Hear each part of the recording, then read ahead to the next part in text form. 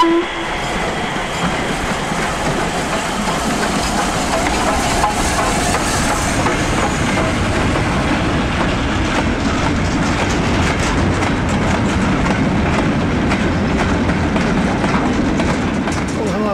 to another one of Arthur's Engage reviews.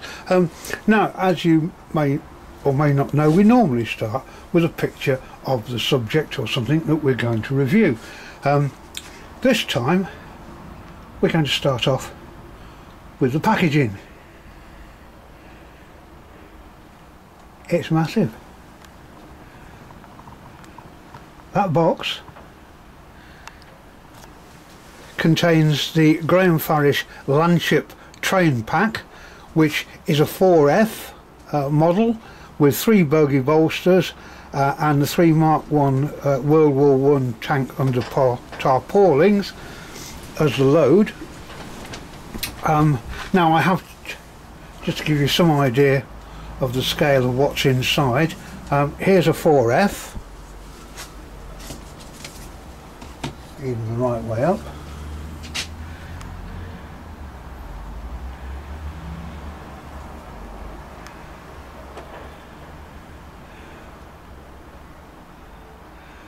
And I have cheated slightly, because not only did I order the train pack, but I also ordered a brake van kit to go with it. So also inside is something of that size. So this is review number 10. Let's open the box and see how we get on. Right, well, we're now through the outer packaging and down to the model and its packaging itself, and as you can see, it's a bit smaller, but I would say not very much. Here's our little brake van, here's our 4F, here's our box, and we can extract the brake van.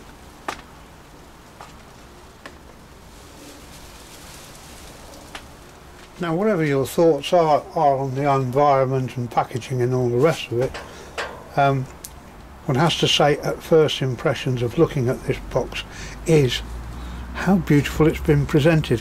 The box itself, by the way, is quite stout. Made of good quality cardboard, I would say, and with a nice picture on the front, and very well presented. So let's see what's inside. So the box opens to reveal yet another First World War scene.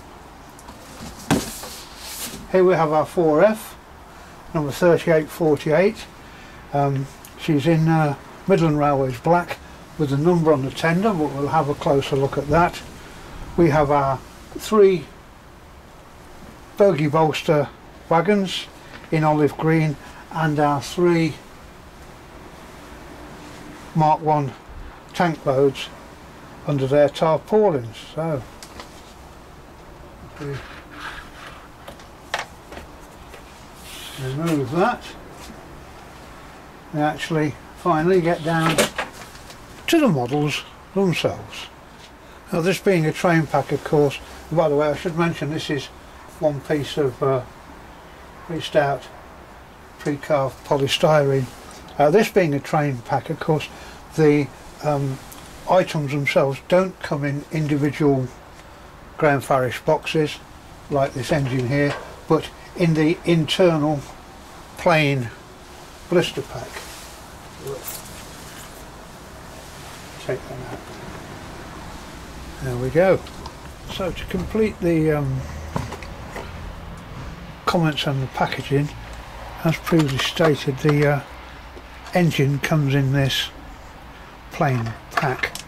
It's the typical Farish cocoon, or backman cocoon, inside this quite stout plastic box, which I had some difficulty in extracting the mechanism from, and I would say that over time that's not long for the world. Coming down to the bogie bolsters, again they come in a similar packaging. Because it's bigger, it seems easier to get into and opened up a lot easier. Perhaps it's made of the same material as the engine one, but it does seem a lot easier to use. And then finally we have the Mark 1 under its tarpaulins. Now, as you can see here,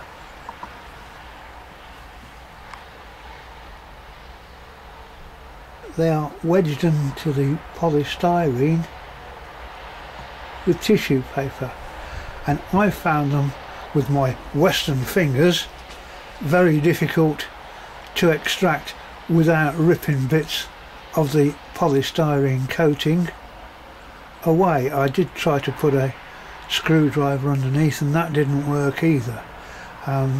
So it took quite a while to actually extract these items from the packaging without damaging anything or indeed scratching the models themselves. So I'm sure if you have Chinese fingers, it's probably a lot easier. Now then, coming down to the engine itself, apart from the different number and the number being carried of course on the tender, the engine having, and you can see that, the Midland Railway crest.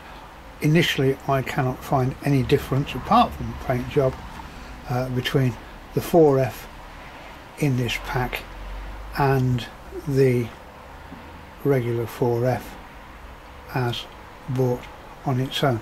Now these were already been reviewed in review number 6, so if you want to know how these engines run and what they look like, review number 6 is the one for you, he said, and of advert.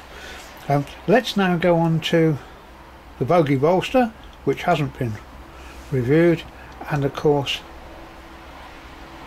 the mock-up of the tank itself. You may wonder, by the way, why I'm attaching the bogie bolster and the load to my old 4F, older 4F, rather than the brand new model, and the reason is because this one has yet to be run in, and I don't want to run it in behind too much of a load, because they're quite heavy actually. So the running part of this review will actually be done using an engine that we already know about. Anyway, let's have a look at our bogie bolster.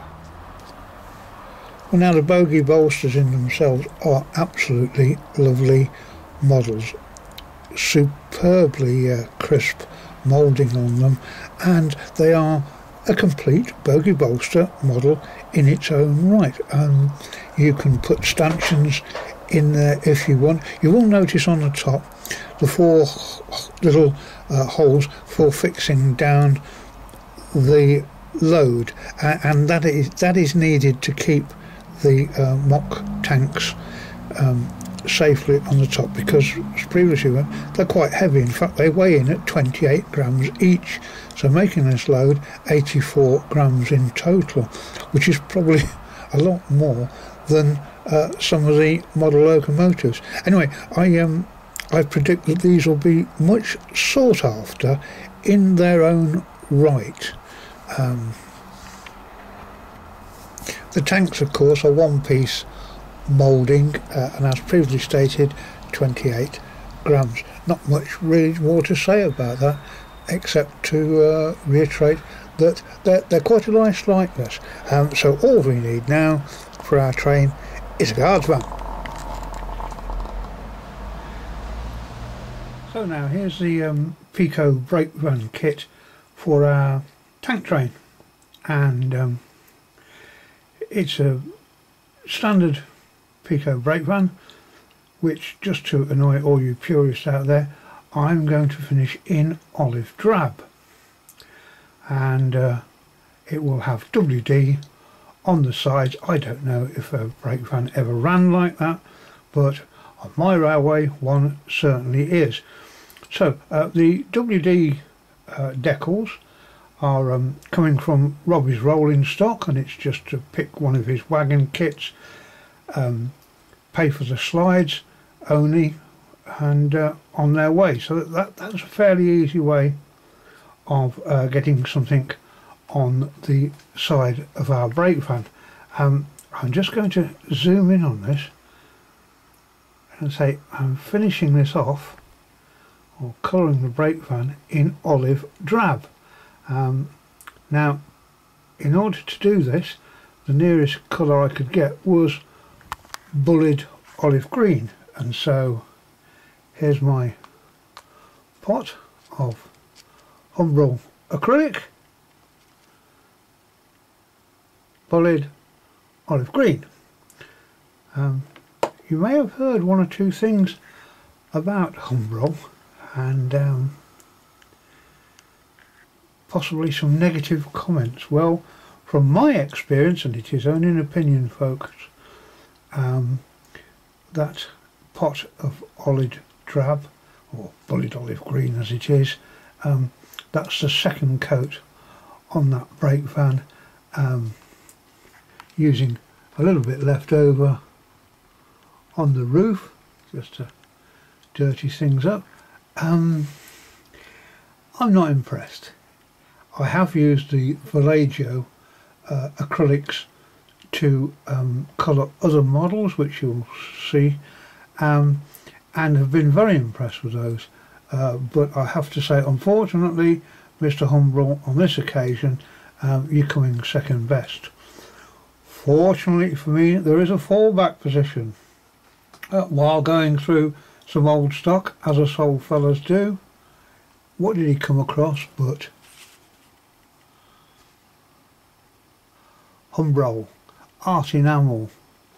Looks like it's only been opened once, and shaking the tin, there's certainly some usable paint in there, and it is, can you see that, number 155 matte olive drab. This tin I trust. Anyway, on with the work.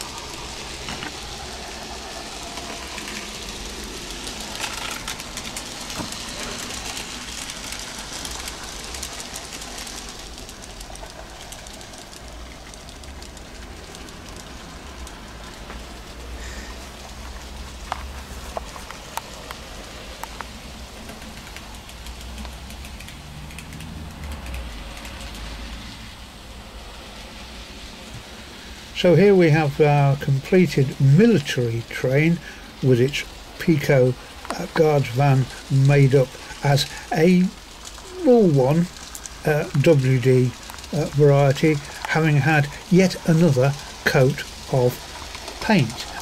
To this I've added a couple of the Pico wagon kits made up from the excellent Robbie's rolling stock to add to the train. This is very much a Mark 1 Rule 1 version, fair set for a military train, and could be used really in most eras up to almost the 1960s, I suppose. I mean, just change the load, remembering that tanks, of course, are very heavy items in their own right. So perhaps the if you were looking at the more modern vehicles, then light tanks, heavy lorries, that sort of thing, would make for quite a good load.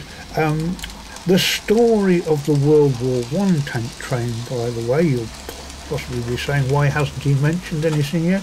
Well, that's because it's on the back of the box. Very nicely done.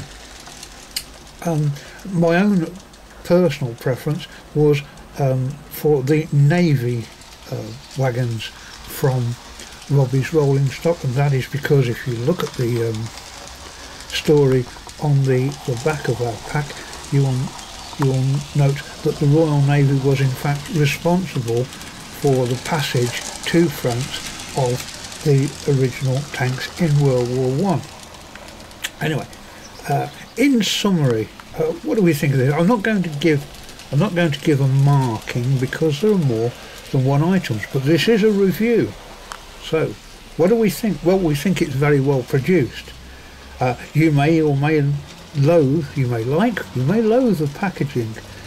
It will certainly, I think, appeal to modelers and war gamers. And being the basis of the military train, I think it's a very good idea, and of course very timely because of the 100th anniversary of World War I. Very good value for money, in my opinion. You get the whole lot almost for the cost of the locomotive on its own, and as previously mentioned, I'm a big fan of these 3 bogie bolsters. I think they're possibly the star of this set, and in fact it's made me think that train packs, which I wouldn't normally consider in themselves, train packs can be very good value for start of a complete train of something. So there, to finish, really is a train of thought for you. Hope you found this useful. If you've got one for Christmas, well, congratulations. So have I.